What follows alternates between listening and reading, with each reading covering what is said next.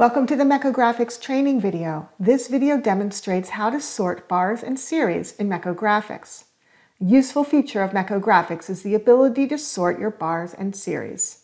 Here's a Mekko chart. It shows the market share for various package delivery services. And you can see it's broken out by company like FedEx, UPS, DHL, as well as by region in each bar.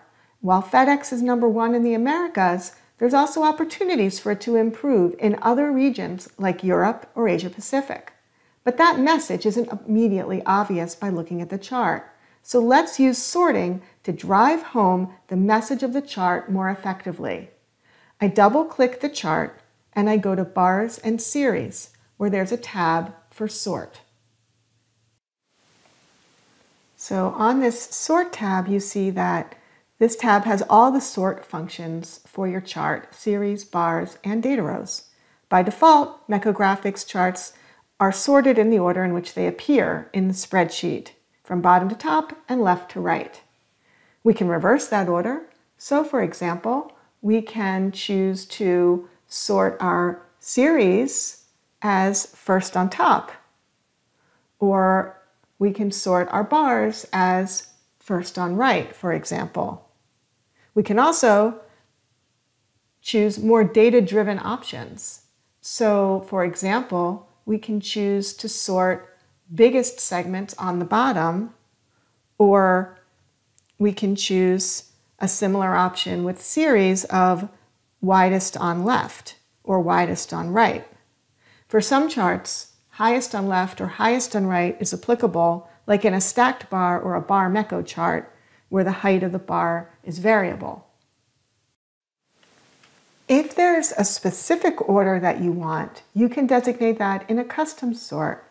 So I'm just using my mouse to click and drag certain series to display in a particular order.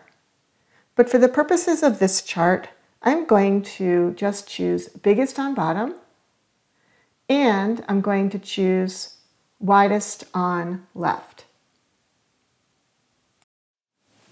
This is definitely better, but let's remember the central message of this chart. We were looking at FedEx. Perhaps I'm presenting this chart to FedEx and I want them to easily visualize how FedEx is comparing to the other markets. To really drive that point home, I'm going to do one more important thing.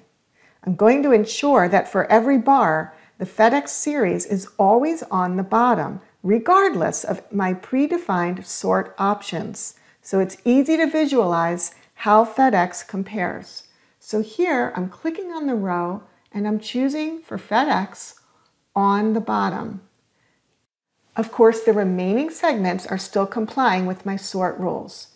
Now we're going to do the same with bars. I click on the Bars tab, and then I'm going to find the row for Americas. I click that row, and I'm going to choose Always on Left.